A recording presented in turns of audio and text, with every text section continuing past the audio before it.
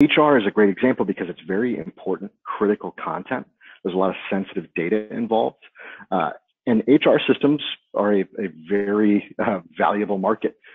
So a lot of smaller companies really don't want to invest in an HR system immediately because they don't think it's necessary up to a certain point. And a lot of HR systems are either tailored to a market, or they're tailored to a specific amount of employees, or they just might be too expensive for where you're at. So AODocs really provides something that can scale in both directions for a company, but at its core, it's going to allow you to manage the content's life cycle as far up to 100% as possible, because obviously 100% of the content life cycle means that content's going to be in 100% compliance at all times. So in our scenario, we're going to be looking at an onboarding scenario. So we're going to be generating the content. And if we're generating the content, we're managing it 100%. But if you scale and you move to, let's say you're really successful and you want to make an investment in Workday, our focus shifts then to capturing content and data out of that system. So we're managing not quite 100% of it, but as much as possible. And then being able to integrate with Gmail to capture content from email as well. Again, understanding what those capture points are and running the content through its life cycle. And when I say life cycle, mainly use that as a cue to the whole concept of retention and disposition. So in HR, those actions are going to be typically a termination date. So what is that? What is your policy going to be? Is it termination date plus tenure plus 7 years, and then you can get rid of the records so you're no longer liable for them. So that's a reference there. So again, if we're able to establish these type of processes and these types of requirements early on, it's going to make sure that you're in compliance as you grow, as you scale. So in our scenario, we've got a company called Atlantic Labs. They're a life sciences startup. It's growing at a very fast pace. They need to onboard new hires. They want it to be repeatable. They want to make sure that all of this sensitive employee content and data is properly managed. So here, this is actually a really great example of scaling, because this demo environment that we're going to show in a second actually has scaled since we originally built it. So our HR use cases extend from performance reviews to PTO requests to hiring, which is talent management. So managing a talent network, going through the hiring process, and then obviously onboarding. So onboarding should be the focus. When we originally built this demo, it was focused on generating tasks in parallel. So assigning tasks to different individuals within the organization and running them through completion. But for our Docusign integration, we wanted to embed that into the process and also generate the employee documents and grab those signatures and make sure, again, that we're controlling 100% of the content. So here, when we do a new hire, we're going to go ahead and generate three documents: a handbook acknowledgement, a benefits acknowledgement, and a W-4. So 2 Google Docs and 1 PDF. So let's go ahead and take a look at that. So I'm going to jump into my persona, Sam. So Sam's a part of the HR team. We're in our AODocs interface. Like I said, we're 100% integrated with G Suite. We live on top of Google Drive, and we leverage a concept of storage accounts that make sure that the content always belongs to the organization. So it doesn't belong to the individual that creates something inside the Drive environment. It belongs to your organization. So that's going to assist with turnover. And again, it's going to assist with maintaining the compliance of that document at all times. Something that got mentioned earlier was Insight.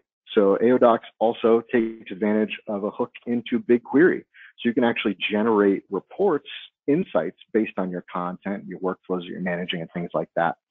But in this case, we're going to go ahead and jump into a view, and we're going to look at our new employees. So here's a view where we've got content, we've got new employees. I could go ahead and take a workflow task here to start an onboarding process. Maybe this got generated out of a talent management system, or maybe it got initiated from another related AODocs library. In this case, we're going to go ahead and walk through the new employee creation.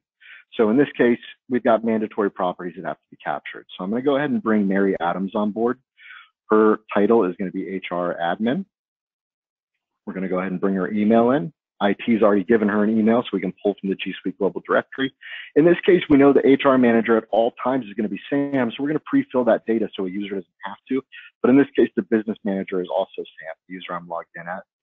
It's an internal contract. We pre-filled that information as well. And we're going to go ahead and bring her into the HR department with an expected arrival date of the 15th. So we're able to customize this metadata to be in line with enterprise information, right? Your accounting metadata is going to be different from your HR. Your operational metadata might be different from marketing. Sales might be different than from procurement, et cetera. So when I click save here, we want it to be a very streamlined user experience. So we want to eliminate to the highest extent, duplication of data entry. So in this case, we automatically generate a file naming convention, and now we have this data record. So we can have attachments, but in this case, we're purely using this as an employee record. I've got documentation, onboarding process, departure process, essentially everything that lives within our HR group within AODocs. Here, I want to start the onboarding process. So I can make a comment here with each of our workflow transitions, so we can have full audit log, not only on the content, but also the processes themselves. So maintaining a full enterprise-grade audit log over all the activities that take place in the environment across the AODocs domain. So what we're doing now is, again, we want to implement processes that scale. So here we've got a baseline that's been established. When I onboard a new employee, we want to do a few things, and we're going to do them in parallel so I don't have to go one by one. So we generate the employee documentation. So we've got Mary Adams's handbook acknowledgement, benefits acknowledgement, W-4. We also have the onboarding processes. So we're going to be able to kick off all of these things in parallel and assign them to the people that they need to be assigned to. So in this case, we're going to jump into the handbook acknowledgement. We broke the tasks here into one by one for demo purposes, but all could go out to Mary at once.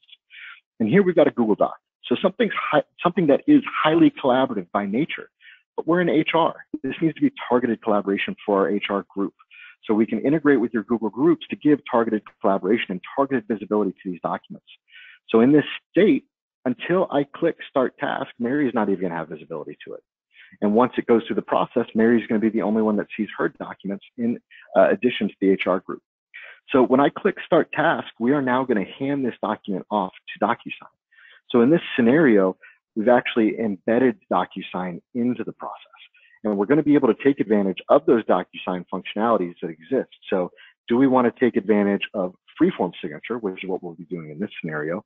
Do we want to take advantage of sequential signature? Do we want to be able to take advantage of placeholders for signatures, things like that? So now we're going to move over from Sam to Mary.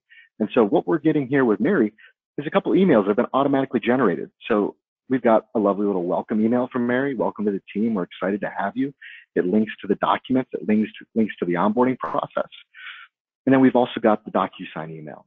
So we just saw the Docusign demo. It's going to be that same experience. And so here's an example of that freeform signature process. And this is that Google Doc that we managed in AODocs and went ahead and passed over. So I'm going to go ahead and apply Mary's signature to the document. So I'm going to Docusign here. I'm going to bring in the date signed, and I'm going to grab my name. So I'm going to go ahead and execute this document. So since we're able to integrate with Gmail through the capacity of notifications, we're also able to do things like workflow notifications. So if someone needs to approve something via email, they can take that action and they can have visibility of documents and attachments. But we're going to be managing a centralized copy. We're not creating duplicates to facilitate email notifications and visibility back into the process. So what we're going to do now with our Docusign integration is it's actually going to be embedded into the process to where it automatically hands it back to the document of record.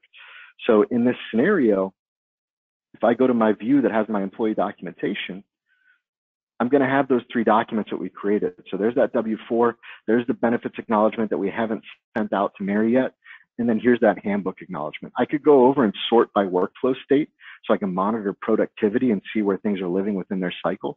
And in this case, I can go into this handbook, and here you'll see that the document's been signed. I've got my transition history. I've got comment history of comments that happened on the workflow. I've got my metadata here. I've got my signed copy that came back to us from Docusign, so we can see that executed copy. And in this case, again, we're managing those permissions. We're managing who has visibility, who has access, who can do what. So there's no more workflow actions available. Sam can't go in and edit or manipulate this content because it's in a controlled state. And then same thing goes for our draft version of the Google Doc. So it's still in a view-only state, even though Sam's a part of the HR group. So we're going to give the right level of visibility, the right level of collaboration, and we're going to give people the ability to go in and search. So full text search, metadata search, to be able to find things, kick off new process. Again, automate as much as possible, include as much structure in the possible, and scale it in whatever direction you need to go as an organization. So those are the types of things that we're going to be able to focus on here in this specific use case. So as I kind of tie things up and we hand it back over to Thorsten, we really want to focus on easing, reducing, and eliminating technology decisions. If you establish those baseline applications, so those core business applications, Google Cloud, Docusign, AODocs, you're going to be able to spread that horizontally across your enterprise at a small state, at a medium state, and then when you guys are up to an enterprise of 5,000 plus global customers, those decisions to get to that end result are going to be much easier because you've got these core components that move very well horizontally and vertically within your business as it touches customers and as it maintains internal operations.